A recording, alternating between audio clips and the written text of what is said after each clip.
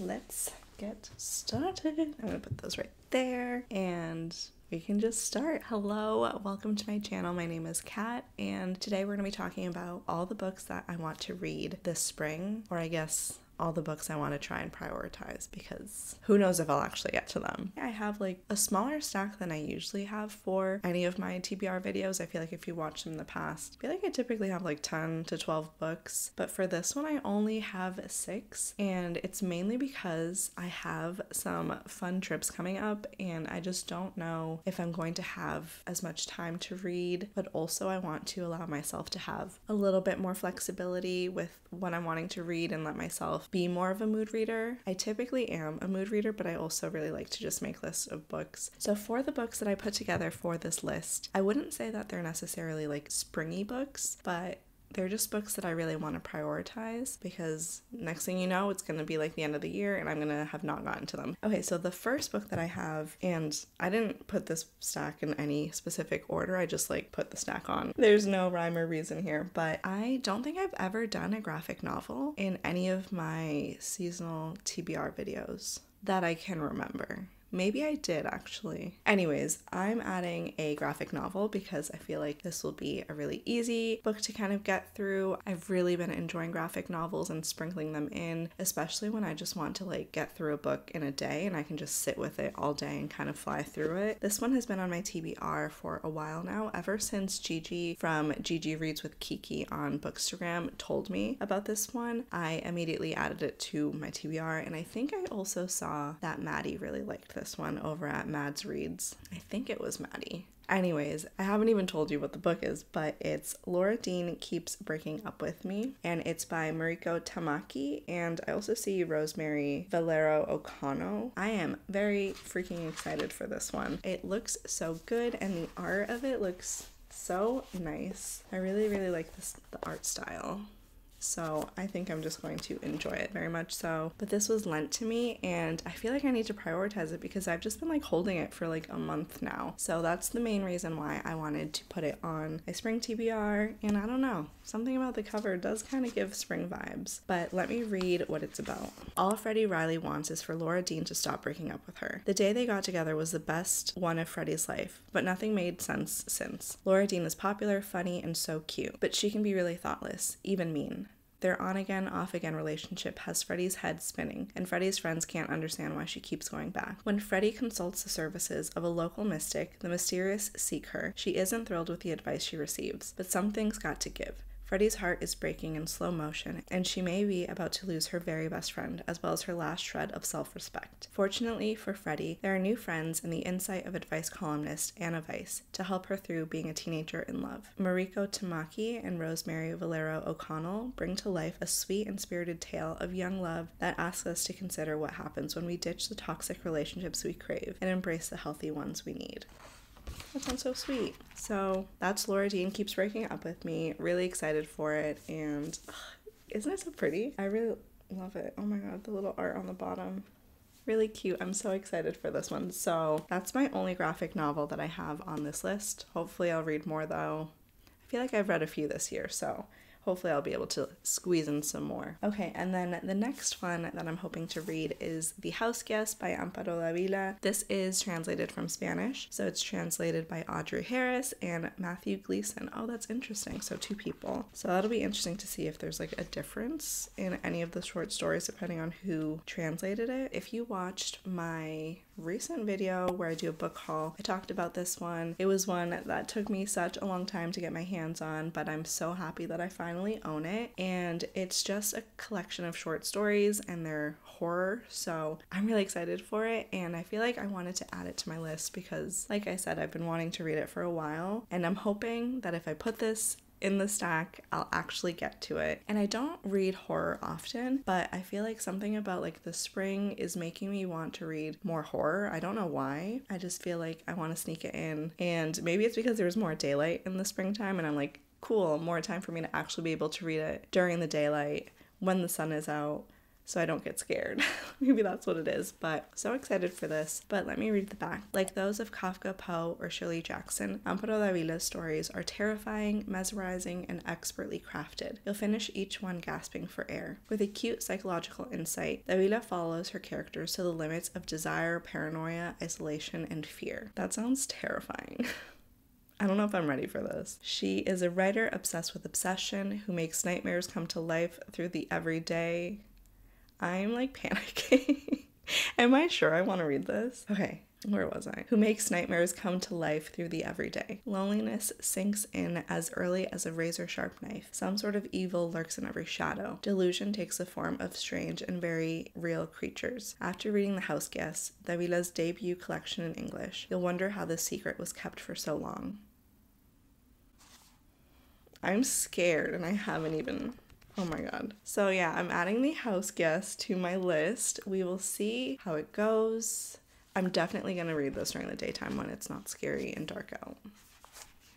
Yep, but that's The Houseguest. I will definitely keep you posted on how that goes. Okay, so up next is what did I say?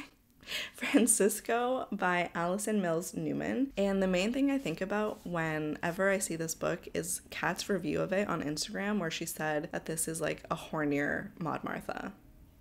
That review has just like stuck with me ever since I've read it. So I obviously added it to my TBR, and then when I was in New York last year at some point, I feel like it was around this time maybe, I picked up a copy and I was looking through and I picked up my copy from You and Me Books. And I don't know when this video is going up. I think it's going to be up, I don't know, but I am going to New York in a couple of weeks and I'm so excited. So I kind of want to like also read this on my trip to New York because it'll be like a full circle moment where I bought this in New York and then I read it in New York. Like, I think that'd be really cool. So we will see. Let me read the back for you. Alison Mills Newman tells the vibrant story of a young Black woman's love affair with an indie filmmaker, Francisco. Described as a portrait of the artist as a young Black woman trying to find a way back to herself. In the new foreword by Saidiya Hartman, Francisco unfolds like an on-the-road diary of a young actress and musician as she becomes increasingly disillusioned with success in Hollywood. She chronicles her bohemian life with her filmmaker lover, visiting friends and family up and down California, and her involvement in the 1970s Black arts movement. Love and friendship, long revealing conversations, parties and dancing in Berkeley and LA. Francisco celebrates the workings of a positive, alive life that is good value, quality, caring, truth, the gift of art for the survival of the human heart. Dang. So yeah, I am so excited. I really hope that I'm able to get to this one in the spring. All right, and then up next is Say It Again in a Nice Voice by Meg Mason. This will be the third book that I read by Meg Mason, and I believe she only has 3 books out, so I think this will have been her whole collection. I read Sorrow and Bliss I think like 2 years ago, and I buddy read that with Seki, and after we buddy read Sorrow and Bliss together, we were like, all right, next March let's read another Meg Mason, and we read, oh my god, I don't remember what it was called. Let me see. I feel like there was something about milk in it. Something milk. You Be Mother. Okay, not anything about milk. The cover has a glass of milk, but we buddy read You Be Mother last March, and so to keep up with tradition, this March we want to read Say It Again in a Nice Voice, and we'll have gotten through her whole catalog. So this is actually Meg Mason's memoir, and it's supposed to be really funny. I think she talks a lot about motherhood in this one. It kind of makes me think of You Be Mother a little bit. So I'm kind of curious now that I've read You Be Mother, if I'll feel like there's any similarities or crossovers. Super excited to buddy read this one with Seki, and then we have to figure out another author that we want to read their backlist from. But on the back it says, at 24, Meg Mason was newly married after landing her dream job writing for the Times in London. Nothing, she told herself, could possibly go wrong. 8 months later, she was heavily pregnant and sobbing on the side of a road over trading her career for something she knew nothing about. But she soldiered on. One fine Sunday, she invented motherhood by having a baby. On Monday, she discovered that a bunch of women had already done that, but still they couldn't tell her how to do it. Thanks to a helpful neighbor, she learned that convincing a newborn to take a bottle by letting it lick a Dorito first to get more thirsty didn't always work, but not what to do when your child won't sleep for roughly 2 years. Why making friends at the park is more difficult than meeting deadlines, or how to remove your hand from a stroller after you've superglued it to the handle. Hair-raising, terrifying, and hilariously funny. Along the way, she discovers that being a mother, however disaster-prone, just might be the only thing that she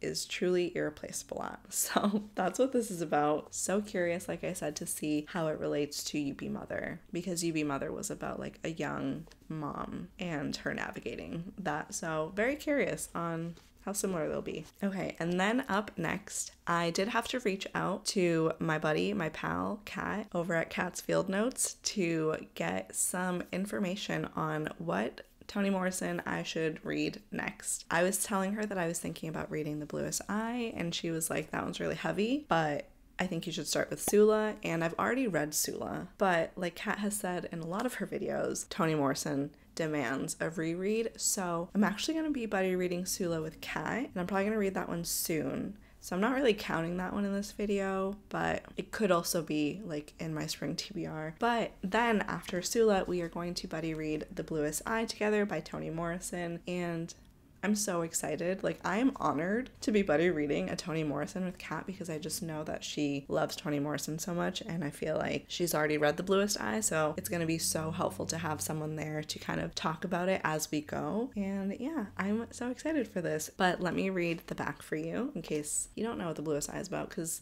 I don't know what The Bluest Eye is about. Pecola Breadlove, a young black girl, prays every day for beauty, mocked by the other children for the dark skin, curly hair, and brown eyes that set her apart. She yearns for the blonde hair and blue eyes that she believes will allow her family to fit in. Yet as her dreams grow more fervent, her life slowly starts to disintegrate in the face of adversity and strife. A brilliant examination of our obsession with beauty and conformity. I think this is going to be so good.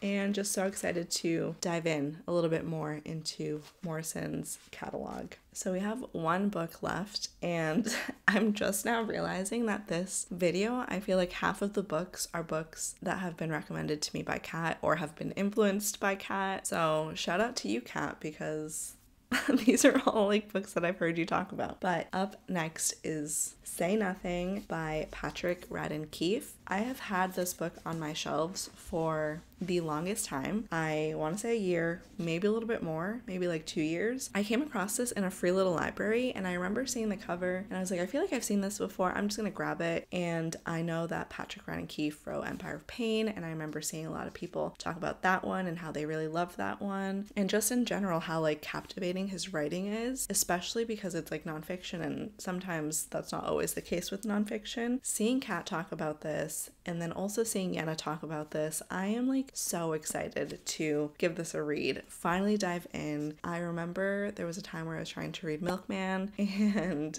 didn't really like finish that one because I feel like I just need more context. So I'm hoping to read Say Nothing. Eventually I'd like to read Trespasses. I feel like I keep saying I want to read Trespasses and I just haven't, but I think I really want to dive into this one. I think this spring will be when I actually read this because I just want to learn more about the Troubles and what happened. There's a lot that I don't know, and by a lot that I don't know, I know nothing. So glad that I got my hands on a copy from like a free little library, and so glad that I actually just like ended up grabbing it. And maybe I'll read more from Patrick Radden Keefe because I've just heard that Empire of Pain was also so excellent. So I don't know. I'm just like so excited to finally, hopefully, please get to this book. So that's Say Nothing, and that is the last book on my list. I feel really good about setting a shorter TBR because, like I said, I just want that flexibility. I am so excited for the spring. When I'm filming this, daylight savings hasn't happened yet, but it's about to, and I'm so excited for more sunlight and more time to just like hang out outside. Spring is coming, warmer weather, probably rainier weather, so I am just looking forward to it. I really love the spring and fall. Also winter. I don't like summer very much, so there you go. Fun little fact about me. Summer is probably like my least favorite season. I don't think I mentioned it earlier in this video, but I'm so excited because this spring I'm going to Colombia and I'm gonna visit my family. I'm just like so excited to go back. I haven't been there in a very, very long time, and I'm just so curious to see what it'll be like to go as an adult. I hope that I can squeeze in some reading while I'm there. I'm probably gonna bring my Kindle with me, so that's why I also didn't really want to make a long list of books, because I'm probably gonna get a lot of them from the library. But yeah, that's it. That's all I have for today. I hope that you enjoyed this video and that you're doing well. I would love to hear any like books that you're super excited to get to this spring, whether it's like a new release or just like books that you want to get to from your own TBR. I'd love to talk about that down below in the comments. And that's it. That's all I have. I hope you're doing well. I appreciate you being here and hanging out with me, and I will see you in the next one.